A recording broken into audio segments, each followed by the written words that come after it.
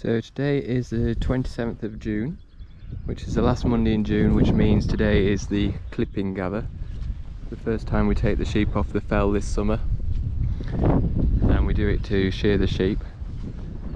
Now usually we like to be on top of Ingleborough for about 6 o'clock in the morning, but it was really wet this morning. First wet day for about 3 weeks, so that's typical, but it's fared up now.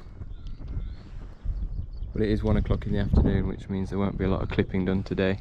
Ideally we would have liked to have started the shearing by now to have the young sheep back on the fell before night, but that doesn't look like happening. But the gather is finally underway.